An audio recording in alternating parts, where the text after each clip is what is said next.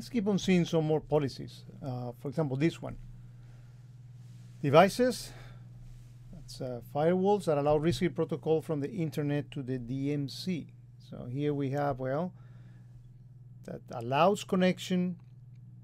And again, this is on possible communication. This doesn't have to be actual communication, but we know from the topology and the rules that that traffic can actually go from on ports 21 and 23. 23 is Telnet, 21 I think it is FTP, or any one of these protocols, allowing connection from the internet and allow connection to the following asset building block. And this is a building block for the DMZ asset. So this is a building block that was built with prior with when I defined the network to QRadar, where I specify where are the devices that sit on the DMZ, so I can just refer them by name in here. See another example. See one related to PCI.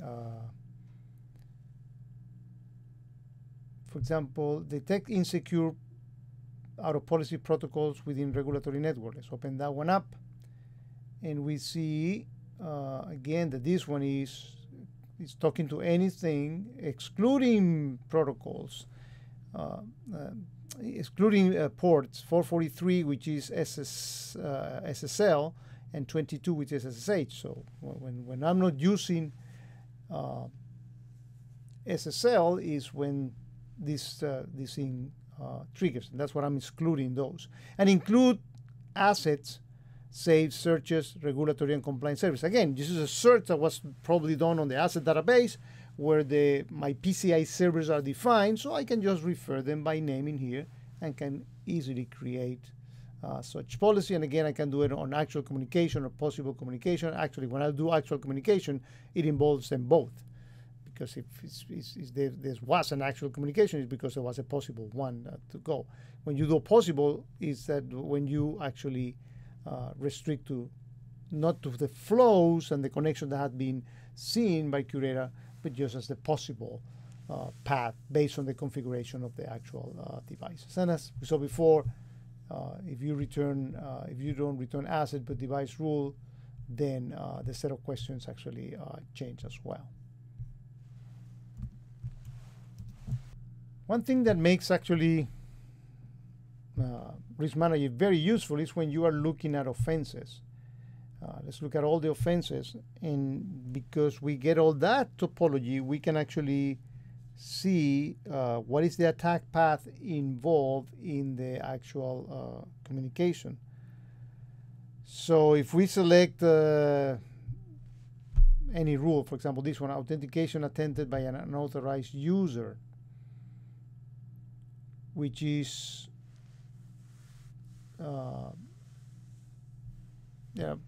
we can actually, as we done before, go and look at the rules and explain all that. But what I want to show here is this button that reads View Attack Path, and this allows us to actually see what was the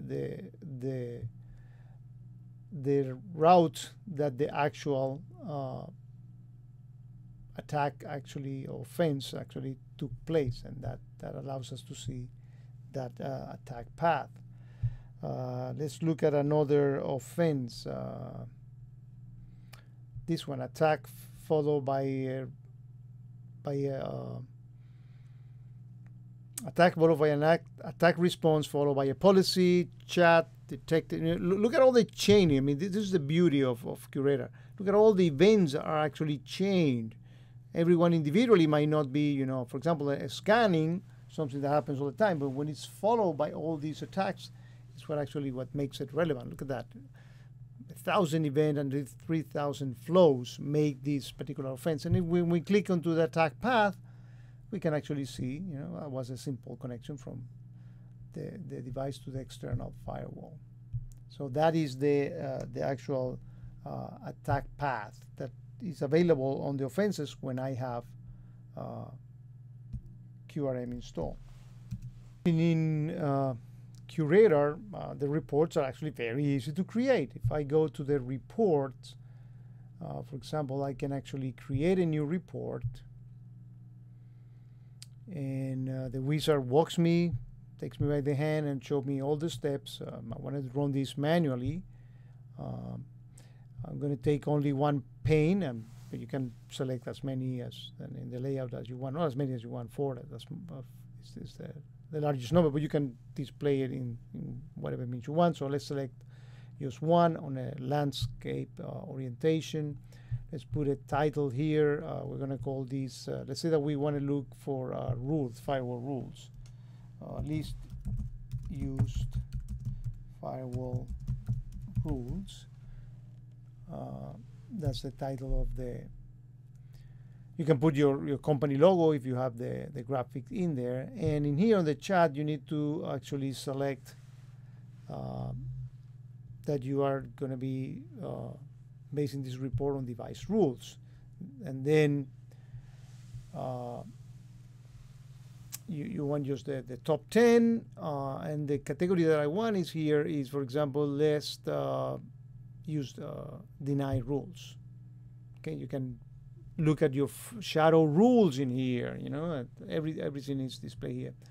You can do it based on the current configuration, or you can specify interval of time.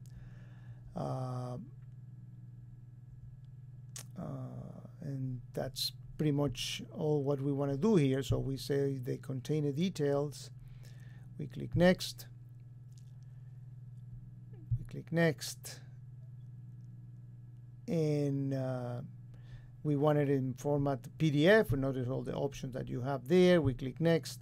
Where is it that we want to show it? We're going to show it in the console. Actually, we can even make a very easy portlet on it, or you want to send an email with that report and have an email. So let's leave it on report console. Where do we want to keep it? Let's say that we want to keep it, you know, on the authentic. You select the group that you want in here. I'm not going to select anyone, so it's going to put it at the top. And you click next, and we should be done now. When you click finished, and if we refresh here, we should see this new report in here, least use firewall rules. And actually, if we select that one and go into the action and we run it, run report, we should see, yeah, bang, is ready, and I have my PDF in here, so I can click on it and I can see that these are the least used rules. So with the same ease, that's everything in QRadar.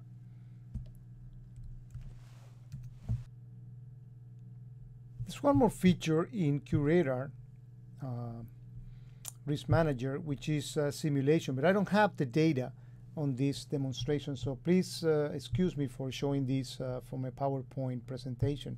But the idea is to simulate type of attacks, make modifications on the topology, and see how things may propagate, which is a very useful, and sophisticated way of defending your network. So basically, with QRadar Risk Manager and the simulation, you can actually precisely simulate up to 5 steps of propagation on how a particular vulnerability can be exploited. And you see which are the machines that can actually be compromised, and you get these type of results that we can actually see here. And you can even make modifications to the topology and see how you can better defend against those type of attack.